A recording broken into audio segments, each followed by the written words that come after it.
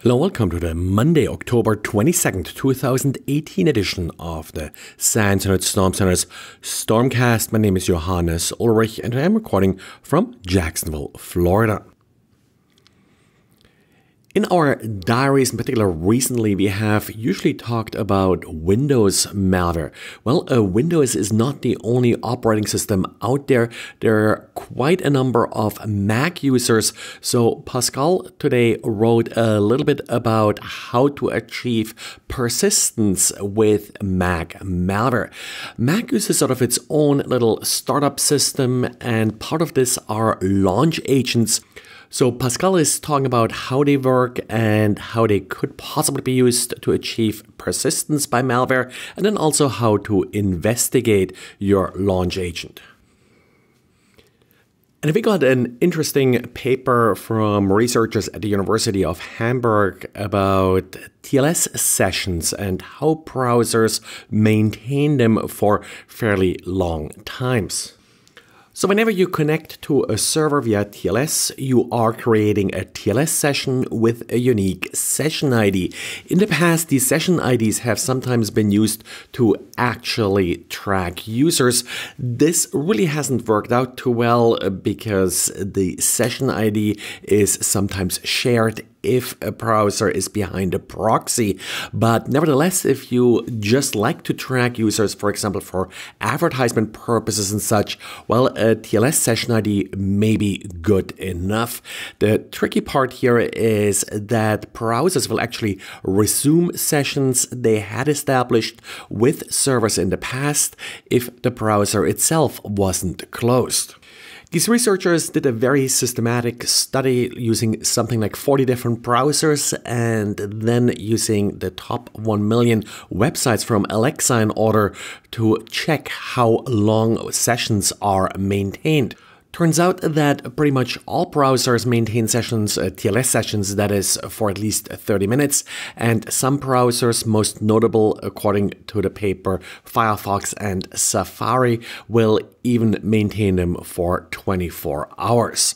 They're also introducing what they're calling a session prolongation attack, where a malicious web server could specifically extend the lifetime of a particular session ID or even correlate different session IDs back to the same user based on identifiers being transmitted during the handshake.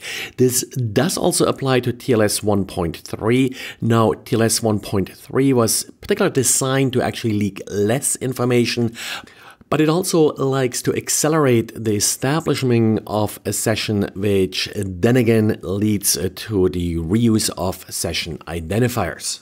Now, as far as countermeasures go, of course, a browser could decide to not use session resumption. This would come with a small performance hit, and actually the Tor browser does enable this feature, or I should say disable this feature. The RFCs could also be altered to suggest a shorter session lifetime. In particular, TLS 1.3 at this point does allow for sessions to persist for 7 days. But we also have a couple of bugs to talk about. First one is the file upload plugin for jQuery. So this is not in jQuery itself, but in an add-on. And the vulnerability here allows an attacker to upload arbitrary files, which then, of course, could be exploited in order to, for example, upload shells or other code.